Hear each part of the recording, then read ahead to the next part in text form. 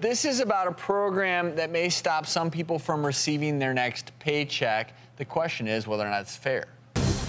Is a new program aiming to give a hand up to those in need, infringing on their constitutional rights. People on welfare will now have to be drug tested before receiving their government money. $500,000 has been set aside for the pilot program in Michigan, aiming to prevent welfare money funding drug use. Welfare recipients who refuse to take a drug test will lose cash assistance for a year. So obviously there are a lot of people for a pilot program like this, which it is right now, who would say, okay, well, here's the pros. Maybe it ensures tax dollars go to people who really, really need it for the right things. But I have to say that people who really, really need it, if somebody has a drug or alcohol dependency problem, they need it just as much as the one that doesn't. But the good needs help and assistance. No, but when you talk about money, the point of the program would be, okay, maybe identifying... Well, you're trying to control where the money goes, but those people, everyone needs help. Well, they identify somebody's using drugs, but then do they try to help them? They do. To beat the problem? Yes, they do? They submit them to drug and alcohol counseling for a year. They actually, yeah. So my question for you is, there is a positive side of this, as I read more about, is that the people would then, if they are drug addicts, they can still receive their payment, but they're also given resources for substance abuse programs at the same time.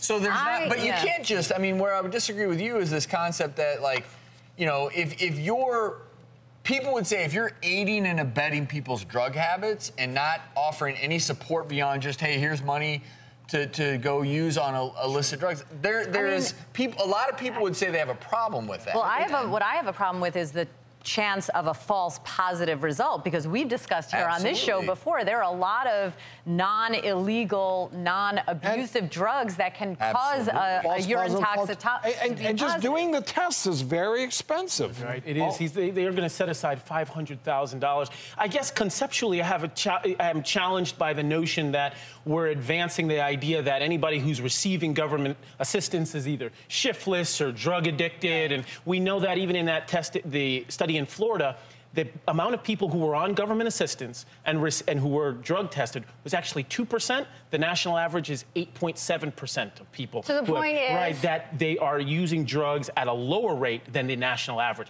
So the idea of testing people makes no sense. Would you believe in a program where, because my biggest issue with this is this whole idea of discrimination and who you pick and who you're going to drug test. A lot of professions, a lot of jobs, before you can get your first paycheck, you undergo drug testing. Pilots are drug tested. I mean, so drug testing is more and more. Well, drug testing for doctors was on the ballot this year in California. So that positive concern of yours is across pretty much all professions. Really, I think the hot button issue here is who gets tested, and do you test everyone or do you test some? And again, in medicine, we say it all the time, before you do a test, you should know what you're going to do with those results. Exactly. And right now, we're not sure if that's... Well, and the good thing, whether you're for or against this, at least they're starting it as a pilot program as opposed to making it permanent law, because this could be abused, misused. There's a lot of things that could go wrong with this. Absolutely. So time will tell how this plays out.